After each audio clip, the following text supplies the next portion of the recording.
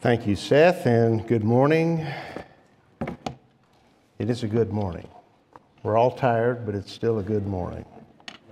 And we are in a great text of Scripture, John chapter 4. We began that passage last week, and I ended with verse 15. That would have been a good verse to begin our text with, but if you remember, Jesus has gone to Samaria. He sat down, tired, exhausted from his trip, thirsty, and sat down by a well, and a woman approached. He asked her for water, and that began a conversation, and then he offered her living water. And she's not quite clear what he's saying. She may be thinking of running water, but she says in verse 15, "Sir, give me this water, so I will not be thirsty, nor come all the way to draw. And now we pick up with our text in verse 16 through verse 26. He said to her, "Go, call your husband and come here." The woman answered and said, "I have no husband." Jesus said to her, "You have correctly said, 'I have no husband,' for you have had 5 husbands, and the one whom you now have is not your husband. This you have said truly." The woman said to him, "Sir, I perceive you are a prophet. Our fathers worshipped in this mountain, and you people say that in Jerusalem is the place where men ought to worship." Jesus said to her, "Woman, believe me, an hour is coming when neither in this mountain nor in Jerusalem will you worship the Father. You worship what you do not know. We worship what we know, for salvation is from the Jews. But an hour is coming, and now is, when the true worshipers will worship the Father in spirit and truth. For such people the Father seeks to be his worshipers. God is spirit, and those who worship him must worship in spirit and truth." The woman said to him, "I know that the Messiah is coming, he who is called Christ." Now, let me pause to make a comment here. That's not what the woman said. That's what John noted. And most think that John was written to Gentiles, probably Romans, and they would not be familiar with the Hebrew Mashiach, Messiah, which means anointed. And so he put Christos, the Greek, which means anointed. They would understand that. So this is John speaking, giving some explanation of what she meant by the Messiah. Well, the woman said to him, "I know that Messiah is coming. When that one comes, he will declare all things to us." Jesus said to her, "I who speak to you am he." May the Lord bless this reading of his word and bless our time of studying it together. Let's bow together in prayer. The topic of our text this morning is worship. It's an important topic. The late British pastor, preacher, scholar, commentator, theologian, John Stott, wrote that worship is the highest and noblest activity which man, by the grace of God, is capable. If that is so, if this is the noblest activity that we can engage in by the grace of God, then we want to do it correctly. But there's a lot of disagreement in churches today on what worship is and how it is to be done. This has been going on for a few decades now. Churches divide their services between contemporary and traditional worship. One writer called the disagreement worship wars. So John 4 is an important passage on this subject because in it, Jesus speaks of how and where worship happens. He does it in a very simple statement. Worship is in spirit and truth. The statement was given to a woman who asked about true worship, but before he could answer her, in fact, before she even asked the question, he demonstrated his authority to speak on the topic and showed her her need to listen to him. The Lord was in Samaria, sitting by a well at the foot of Mount Gerizim when the woman came to draw water. Jesus engaged her in conversation and offered her living water. She was eager to have it. She thought he was offering her something that was a little better than well water, and he was something far better than she knew. He was offering her eternal life. It is understandable that she would not make the connection between the two. She came for physical water, not spiritual life, but there was another problem with her, and it was a deeper problem. She lacked even a thirst for what Jesus was offering. And so to create that spiritual thirst, the Lord asked her to leave, go back home and get her husband and bring him there so that he too could enjoy this living water. When he did that, he touched the sore spot of her life. He didn't do it to be mean. He did it to be helpful, like a good physician who searches for the source of pain in order to apply the right remedy. She resisted. She didn't want the problem exposed. It was the cause of great shame and wanted to hide her guilt, so she tried to cut him off with a short answer. I have no husband.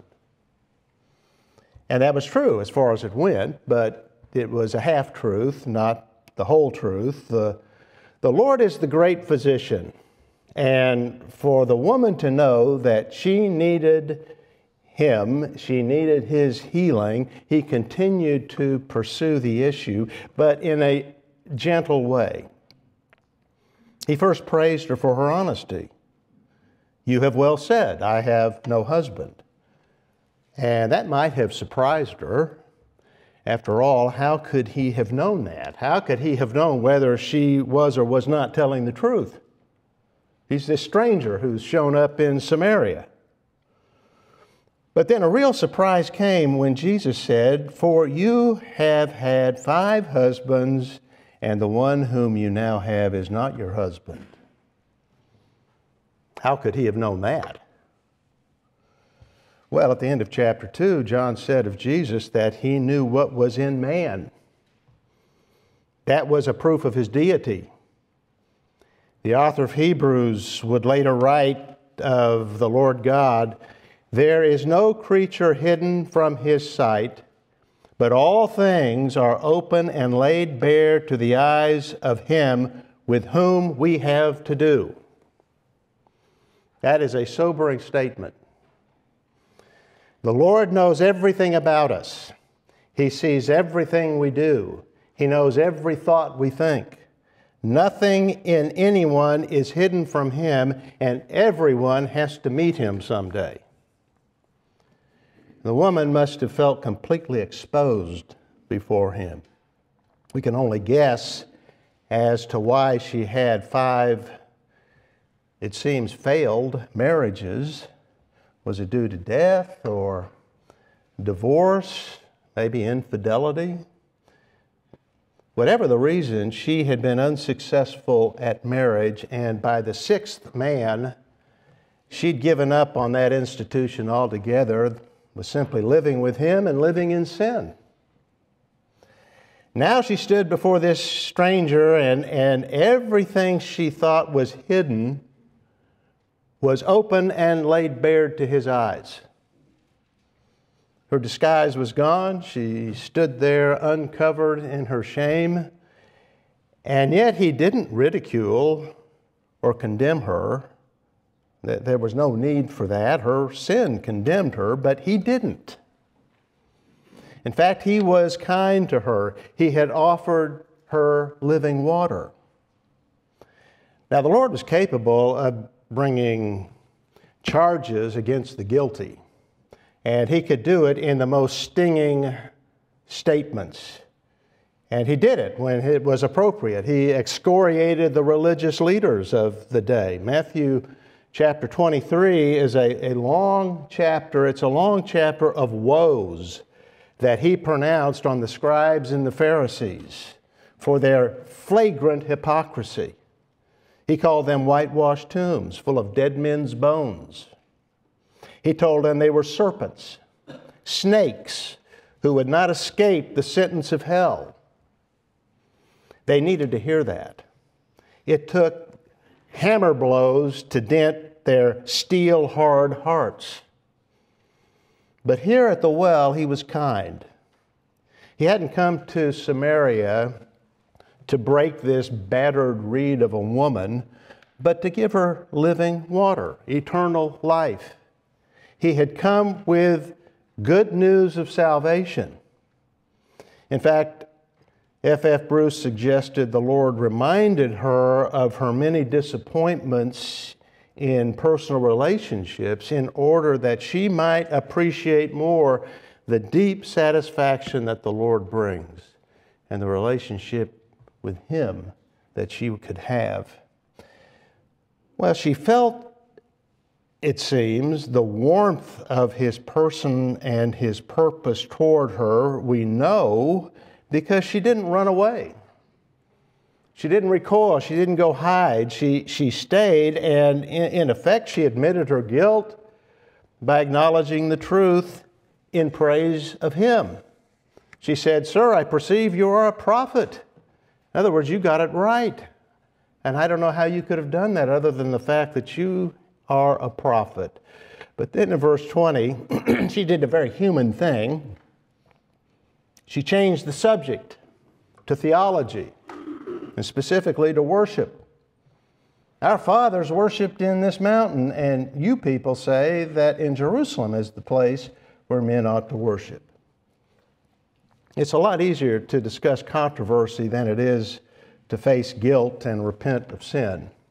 And so she deftly changed the subject to the worship wars of her day. Where is the right place to worship?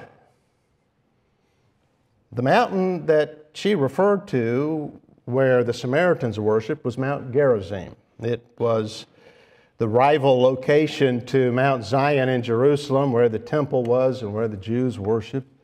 Mount Gerizim was hallowed ground to the Samaritans, but hallowed ground even to the Jews themselves. It has a great history.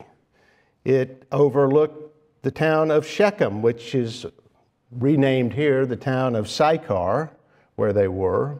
Shechem is where Abraham built his first altar when he first came into Canaan in Genesis 12. It's where God appeared to him and promised to give the land to his descendants. Mount Gerizim is where the nation Israel assembled after they entered the promised land under Joshua, and there they assembled on Mount Gerizim and Mount Ebal, and they read the blessings and the curses. They read the blessings from Mount Gerizim. But in 2 Chronicles chapter 6 and verse 6, the Lord spoke to Solomon. And there he stated that he had chosen Jerusalem as the place where his name would be and where Solomon built the temple.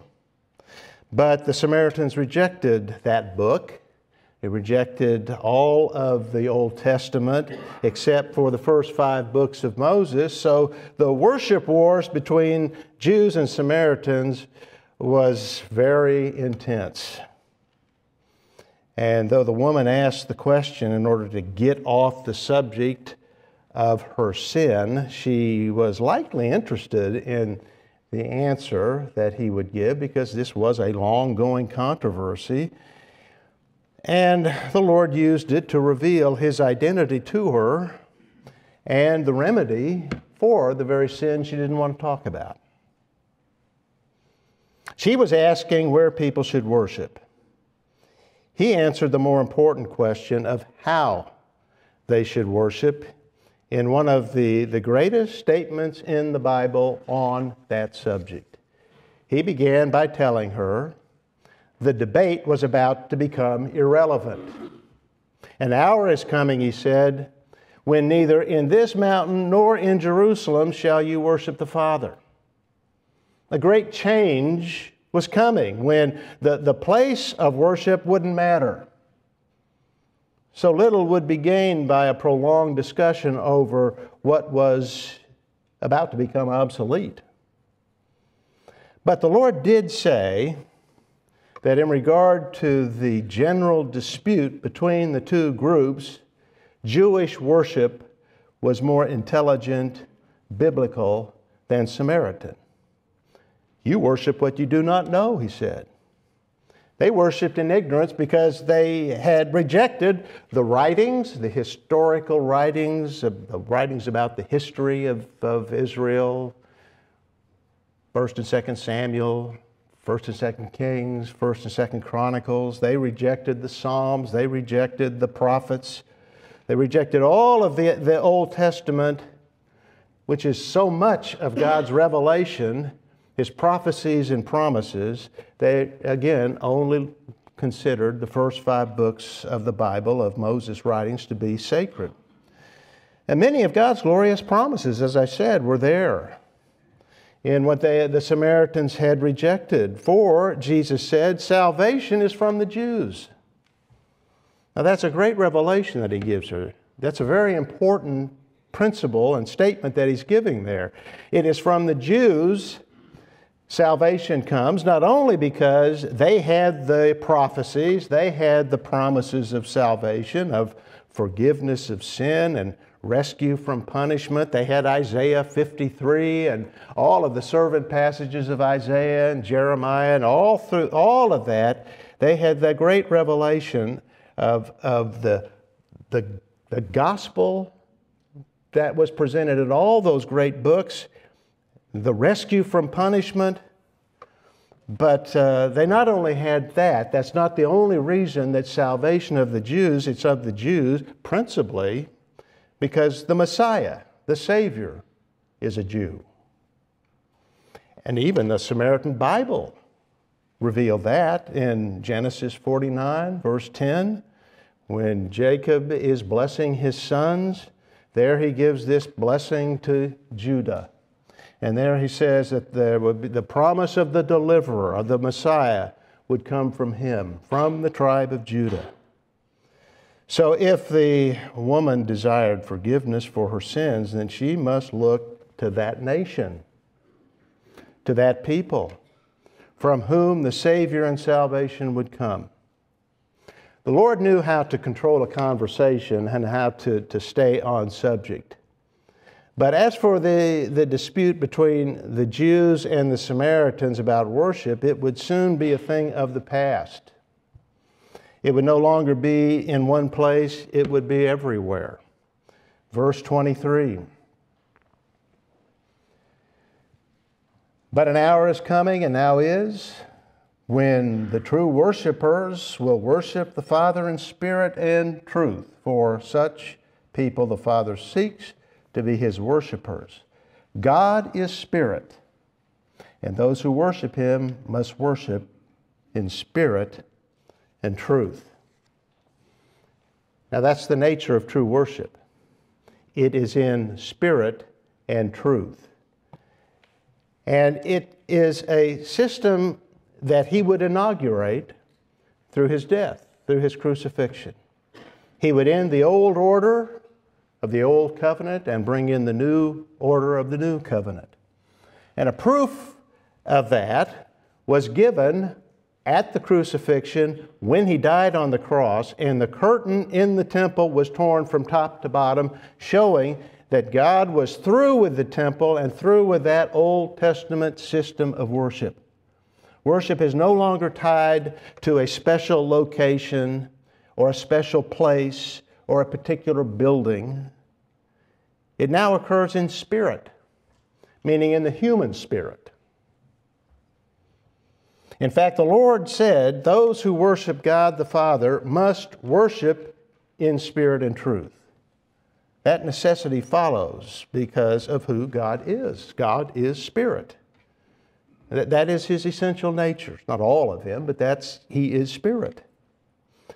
We are not to think of Him as material or bound to any place as we are. He doesn't need shrines. He doesn't need temples. Solomon even acknowledged that. How could this building, after he finished it, contain you? The heavens can't contain you. And that's so true. He's everywhere. He's omnipresent. He is spirit, and our worship of Him must be spiritual.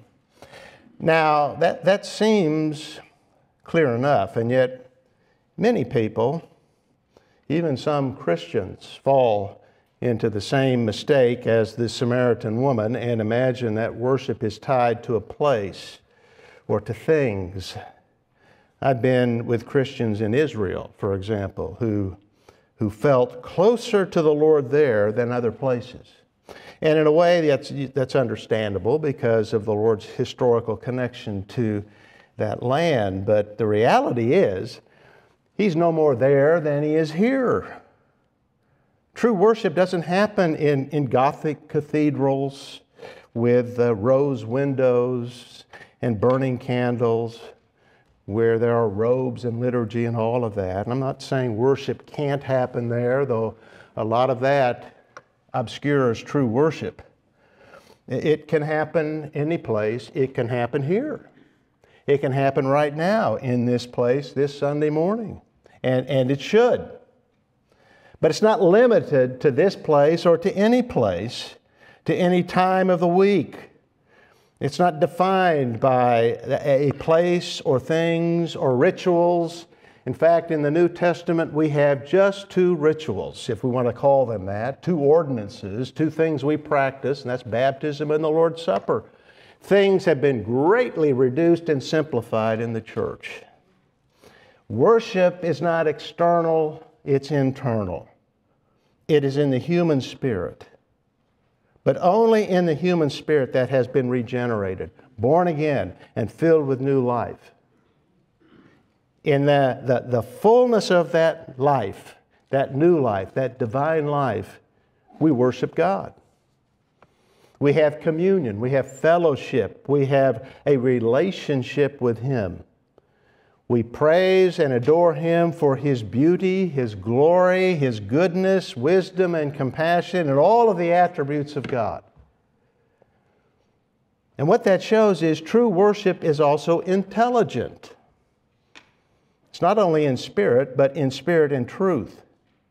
It stands in the truth. It functions and is guided by the truth. And in our day, I think that word truth needs to be underlined. It needs to be emphasized because another mistake that is made in regard to worship is to confuse it with feelings. In fact, I had a man tell me once with all earnestness that worship is feeling. And that's not uncommon because we live in a day that is very much oriented toward experience and emotion. So people often confuse worship with feeling, which really makes worship more about self than about God. Look, feelings, emotion may result from worship. Emotion is a real part of the human makeup. So I'm not speaking against it. Our emotions, though, should be stirred by worship, by true worship, by correct worship. But that's essentially worship that is guided and based upon the truth. Feelings are subjective and they can lead us astray. True worship is solely directed to God Almighty. And it must be intelligent. It must be intelligent in spirit and truth so that we know who we are worshiping.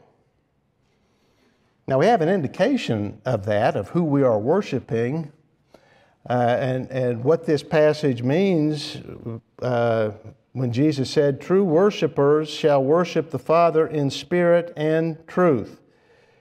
We are to worship God as Father.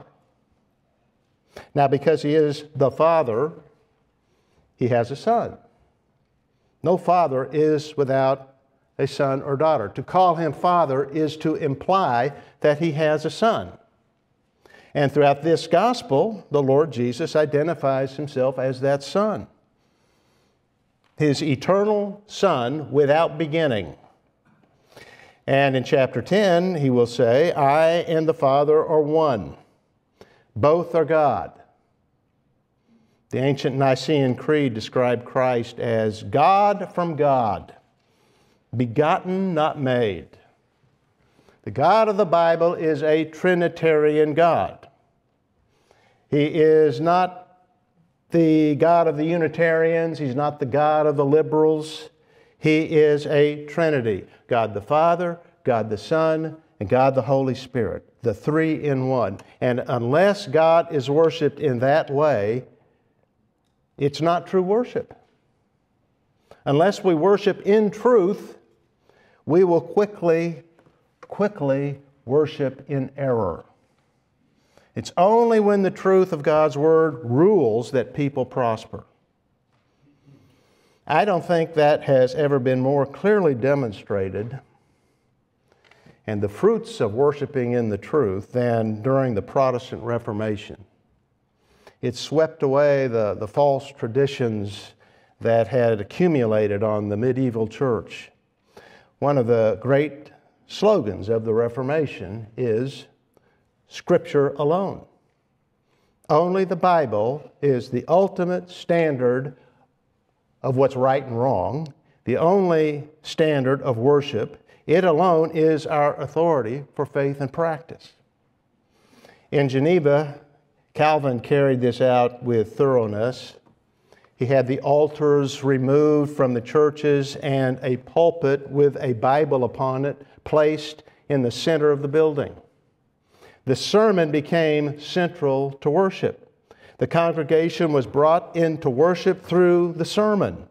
And sermons were preached throughout the churches of Geneva throughout the week. Every day of the week, sermons were being preached. One of Calvin's biographers wrote, "People today turn up their noses at the many sermons in Geneva and the intellectualist instruction." I think that word intellectualist was probably, he has it in quotes, was given kind of disparagingly.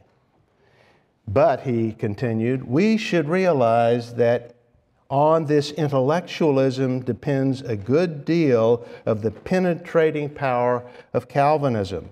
The Calvinist knows what he believes and why he believes it, or what she believes and why she believes it. God's Word is truth, and truth is essential.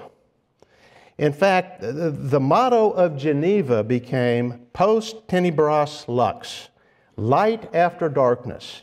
Why? Because light, truth, dispels darkness and error. Now, their churches weren't just lecture halls. Calvin also brought music into the churches. He introduced congregational singing by having the Psalms put to music. The Reformed churches were singing churches. They were filled with music, but thoughtful music, intelligent hymns that magnified the greatness of God. And the reason is simple. The reason these churches were singing churches is simple. The church is the place where the gospel is preached. Gospel is good news. Good news makes people happy. Happy people sing. It's natural. But also, unhappy people may sing to cheer themselves up. Calvin said, "Art thou weary? Music will charm thee." But only music with content, with truth. And so, in those Reformation churches, God was worshiped in sermon and song, And not just in the church buildings, but outside as well, everywhere in all of life. The whole world is God's cathedral, and all of life is to be an expression of worship. The Lord does not say, this may seem like a minor thing, but it's very important. The Lord does not say in spirit and in truth, but in spirit and truth. The verse has only one in it, and that single in governs and connects both words. It keeps them together. It binds them together. Without spirit, there is cold, dead orthodoxy. And what I mean by that, without spirit, without a regenerated spirit, without a regenerated life, and also a soul, a life that's abiding in Christ. And Jesus will make that very clear later in chapter 15. But without that, worship is cold, dead orthodoxy. We become like Israel, whom God judged with the rebuke, "This people honors me with their lips, but their heart is far away from me." It was vain, it was empty, worthless. True worship is in spirit and truth. It is with the heart that is in sincerity, does worship in sincerity, and when it is, it will be expressed outwardly, joyfully, in sounds of praise to God and songs of praise to Him.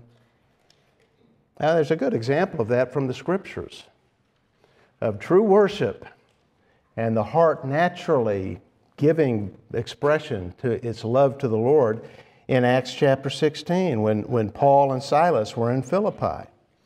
They were treated unjustly, they were arrested by the authorities, they were beaten, they were thrown in prison, and they were placed in the stocks, in the deepest part of the jail. The deepest, darkest, most miserable area of that jail. You can imagine what any jail would have been like back then. There would be no good part of it, but they were in the deepest part. And then we're told by Luke, about midnight, they were praying and singing hymns of praise to God, and the prisoners were listening to them. Now that's worship. It wasn't in a church building. They didn't have those then. It was in a prison, in a dark, fetid prison. They didn't have stained glass windows. They didn't have a pipe organ. They didn't have guitars or drums or anything like that to stir them up. What stirred them to sing, and I'm sure with real emotion, was hearts filled with love for God, filled with the knowledge of His grace and power and His goodness to them. That's spirit and truth. That's how Claude Bresson, a lawyer and leader of the Huguenots in France in the late 17th century, was able to die singing Psalm 34 while his body was being broken on the wheel. That was true worship. Unusual examples, both of those are, I know, but they're real examples. They're true. We have to know God truly to do that. It was because Paul and Silas did, because the Huguenots did, that they could praise God as the one who controls the darkness. Jesus was inviting this woman to know Him and worship Him as the God who is merciful and gracious and who offers the possibility of repentance and forgiveness and of a new and clean life. That is our God, our great, sovereign, merciful, triune God. How much of this the woman understood is hard to know, but it caused her to think about her hope in the coming of the Messiah, who she said would make things clear and put things right. As though, although this is a debate that continues to go on and you may have some good points, but we'll wait for the Messiah to come and He'll explain it all for us. He'll put it together. Well, that statement brought about the response from the Lord in verse 26. I who speak to you am He. And at that moment, the veil fell from her eyes spiritually, and she began to realize who Jesus is. Astonished at what she heard, she left her water pot at the well and ran back to the town, calling to everyone, "Come see a man who told me all things that I have done. This is not the Christ, is it?" Well, he told her he is. He is the Christ. And he had told her about her past and present. He had spoken with authority about the future. But it was this final revelation that brought about her conversion. Literally, his words are, I am who speaks to you. Words that recall Genesis chapter 3, verse 14 and verse 15, where God spoke to Moses out of the burning bush and said, I am who I am. I am is God's name. The basis of the name Jehovah or Yahweh, the Lord. And by using it, Jesus was identifying himself as God and as the one who spoke to Moses. And the Samaritans had that in the book of Exodus. In chapter 8, he said, before Abraham was born, I am. In other words, he is eternal. The Word who was in the beginning with God, chapter 1, verses 1 and 2. 7 other times in this gospel, he used I am to describe himself as the source of all good. I am the bread of life. I am the light of the world, and so on. The Samaritan woman may not have known all that, certainly not the depth of it, but she knew her life was not hidden from his sight. She knew that everything was open and laid bare to his eyes. That was clearly of God. She knew he was more than a prophet. So when he said, I am he, she believed him. This is where saving faith begins. And that is where worship begins. Believing in the Lord and honoring Him as Lord, acknowledging the greatness of His person and giving all the glory to Him. That's what heaven does. We see a great example of worship in Revelation chapter 4 and Revelation chapter 5. In 4, they worship the Lord God, the Father, where the words, worthy are you, our Lord and our God, to receive glory and honor and power, for you created all things, and because of your will they existed and were created. You have ordained everything that is and everything that stands, and you are worthy of our praise. And then in chapter 5, it's to Christ. Worthy is the Lamb that was slain to receive power and riches and wisdom and might and honor and glory and blessing. All of that is in spirit and truth. The truth is great. God is sovereign and God is a redeemer. He's loved us from the foundation of the world.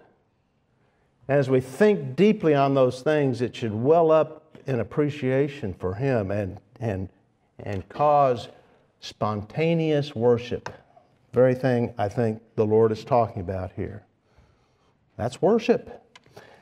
I think John Stott was right. It is the highest and noblest activity of which a person is capable. It's what we were created for.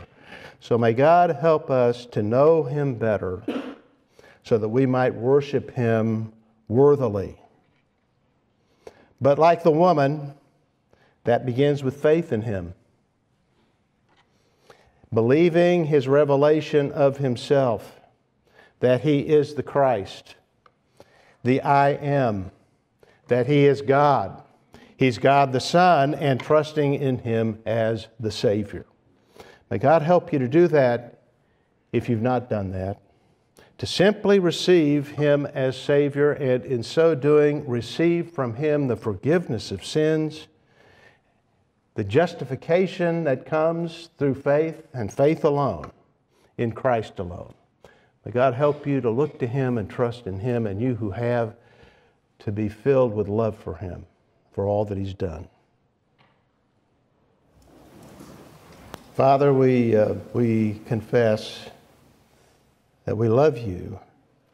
We love our triune God, and we love the Lord Jesus Christ, but we love you because you first loved us. We are the objects of your grace and your mercy. Just as Jesus came to Sychar seeking that woman, and then those Samaritans that we will consider later in this chapter.